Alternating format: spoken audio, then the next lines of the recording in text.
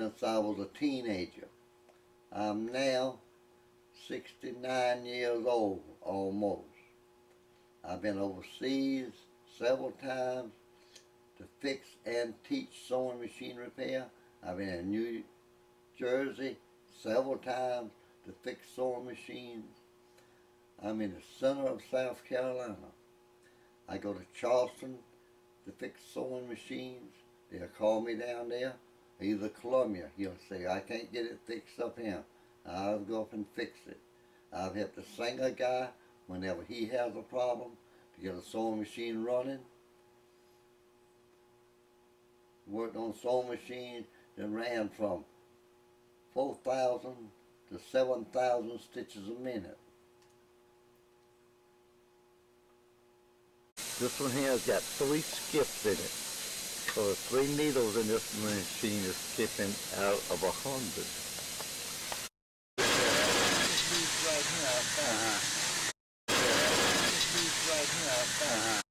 Set up is go automatically. Bring it off, so both sides. Came from the sewing room where I came from.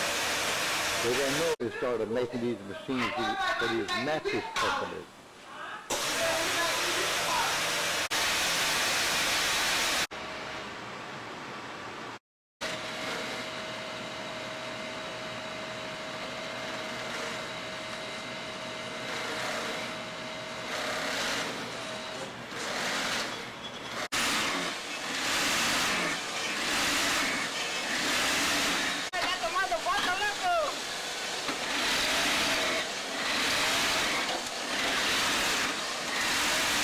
Ever since I was a teenager, I've been head mechanic in 3 different plants.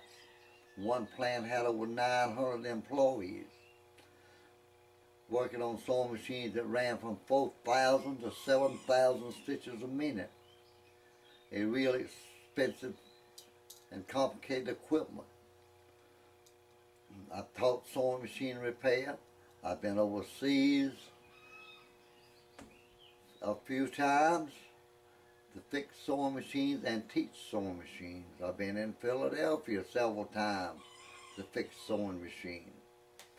I've been all over the state of South Carolina and even did work for the Singer guy whenever he'd ask me, he said, Jerry, go there or there and fix a sewing machine, I can't get it going.